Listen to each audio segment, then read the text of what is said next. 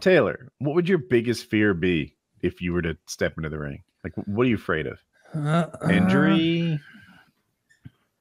I'd want to make sure I was very, very pleased with how my body looked before I got in the ring, because I'd be self-conscious about that. And other than that, and like wanting to look good, I would just be like, okay, lose. If you're gonna lose, like if it becomes obvious that you're losing, stretch it out in a way that's not embarrassing, and like get to the timer. Like that would be my thought. Like the worst fear would be like getting in there, feeling fat, and then getting the shit kicked out of me, and just waking up a little wealthier on the ground. So like that would that's going to be somebody's reality. Kyle, yeah. I'll go next, but like, yeah, I already said that the humiliation of just being beaten by another man, especially in public, because like if it was private, it wouldn't bother me. If some dude knew he had beaten me up, that doesn't bother me because he earned it. He beat me up. But I just don't want everybody to know, you know, like that was what I was afraid of in high school when it was like, fuck, I don't want everybody to see me get beaten up. Yeah. Like I was never afraid of the It's bad optics. Here's my thing. I just want to conduct myself with courage. Like ideally I win, maybe I lose, but everyone should leave thinking that like I wasn't scared, that I gave it my all. I'm close enough to fit that I'm pretty sure I can look good, you know. Yeah, you look good with a few weeks notice. So like I can get that under control. I don't want to be embarrassed, but the cause of embarrassment, I don't want to be a pussy. I don't want to. It's a lot easier for you to step in. For you, I think it's the easiest decision because, like, you look amazing for like your age. I don't think you right.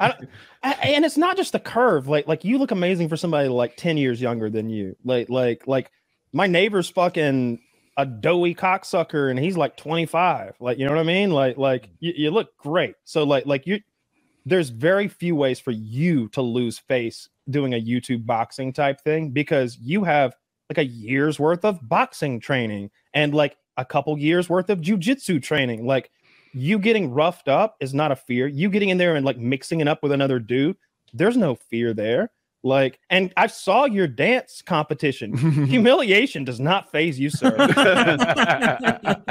off my house. He embraces it.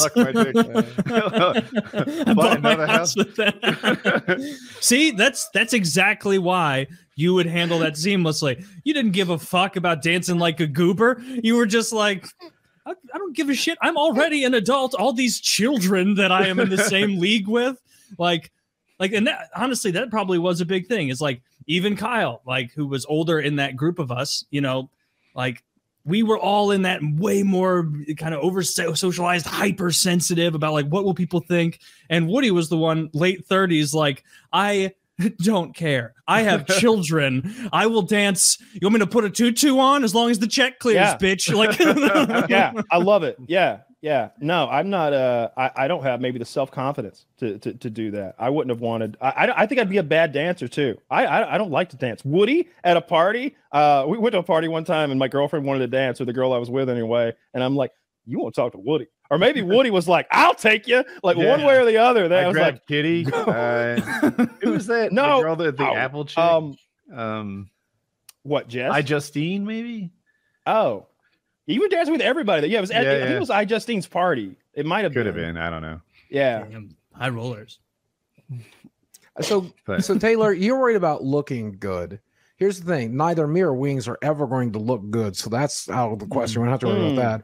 And Woody, you're afraid of like not looking brave.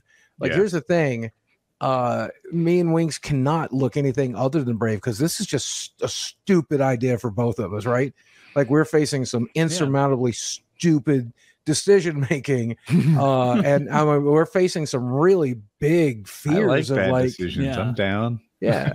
Yeah. And I think that's one of the reasons. So Kyle, what would be your biggest fear though?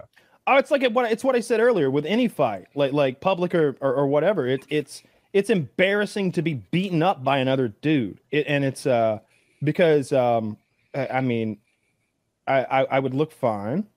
I would probably be the bigger, stronger guy come fight time, unless they at one point, like I've been offered a fight. It was in the fucking bare knuckle boxing league you may have heard of with the professionals against a former UFC contender. That's what I got offered. Diego Sanchez. He said maybe. Yes. Yeah. Kyle And I said yes, said and that Diego coward backed won't down. sign the. Yeah, I what I did was Diego was on the fucking contract. I said hell fucking no in private, but in public I dogged him relentlessly. So he's on Instagram. He's like, I know he's all juiced up, but I've fought against guys like that before. I'll take him on. And it's like, dude, you are really just biting the apple here. You're biting the fish hook. Is taking the bait, taking him down the road with me. And I don't know. I like fucking with people, I guess, especially somebody like that, because I know Diego. Like, I'm a fan of Diego's, I suppose. Like, not in the way that like I root for him, but like I've watched that guy every fight. He has one of the. There's a few moments, like if you were to watch like a montage of the UFC's history, where like some big things happen. Brock Lesnar did some crazy shit here and there. But there's one where Diego Sanchez walked out frothing at the mouth, foaming at the mouth, screaming something. I think it was prayers while holding a big crucifix, not a wooden one, but like one of those Catholic bedazzled crucifixes like you take to get Dracula with. Yeah. He had like an anti-Dracula crucifix, and he's coming out. He's just like, fucking, he's like screaming some crazy shit. And it's like, dude, you're about to fight him, man. And then like his last fight before he really like, I think it might have been his last fight in the UFC. I think he was foaming at the mouth during the fight, like in a weird, creepy kind of like, are you rabid or something kind of way, like white stuff at the corner of his mouth. It was crazy. They want me to fight that motherfucker. No. And you would have won, and I stand by that, and I would encourage you to pursue. Jesus, let me beat up Linus Tech Tips or something.